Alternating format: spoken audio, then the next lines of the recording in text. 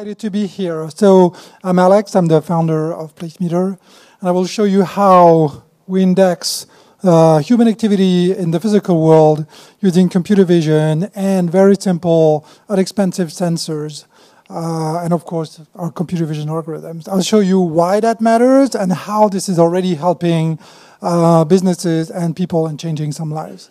So that's the big picture, right? You probably know that, right? By 2050, 3.5 billion people are going to be added to the world population, almost all of them in cities, which means that cities' population will just double in the next 35 years. And most cities are not ready for that. So if you don't take action, this is what's going to happen, right? So we have to change the way we use cities. We have to be data-driven and smart about that. So this is what the $1.5 trillion smart city market is about. Smart retail, smart transportation, smart buildings, smart you name it. It's all about optimizing the way people use these amenities. But to optimize, you need to measure first. You need to quantify. So there's different approaches to that. You can imagine physical sensors. There's lots of physical sensors out there. They're great. They do the job, but they're single task. So when you want to do something new, you need to install a new sensor. Satellites we just saw are very powerful. They're amazing to analyze things at a large scale, but they can't be stationary and high resolution.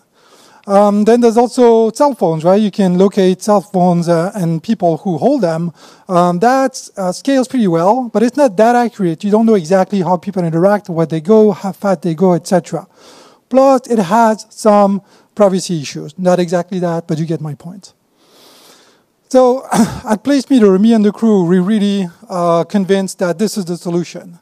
Inexpensive video sensors that already blanket our cities. And if needed, we can easily install new ones, right? So by running computer vision algorithms on that, we can extract everything we need. Oh, there we go. So we can extract everything we need. We can count people. We can see where they go. We can see how they interact with each other. We have a statistical camera calibration algorithm where we can infer and estimate dimension and speed. So we can count how many people come in and out of these places. We can make predictions based on weather and calendar data. We can do everything we need to quantify activity in the physical world. So at Placemeter, we're all about scaling, right? Because we need scale. We need that data everywhere. So we don't process these high-resolution videos I just showed you for demo. We process tiny video one, like this one. And we extract the same data from them. And it's not easy, but that's our challenge. So we do that because then we can process a lot of videos either on our back end or on the edge of the network. And we're actually going to release an embedded sensor that's inexpensive, always on, carries a little bit of computation power, and a little camera. We're going to release that in June to ease the deployment of our technology. So I'm sparing you our sales pitch, but everything is included in an amazing product that's super easy to use and very seamless. And having things that are automatic to set up and don't require any expertise is extremely important, again, for scaling. So what do people do with our data? We have plenty of applications. Just like for satellite imaging, there's plenty of people need that data. And we talk to hedge funds also. So transportation, urban planning, all these guys. I don't have time to go over all of them, but I wanted to show you one that's interesting. Retail, physical retail is a world where co-occurrence and causality are often mixed, right? There's more people in my store. How much of that is due to marketing efforts, how much is due to my new window, and how much is due just to more traffic in the neighborhood? Well, we help them figure that out. We also recently helped a customer I will not name select a new location not far from here in Union Square.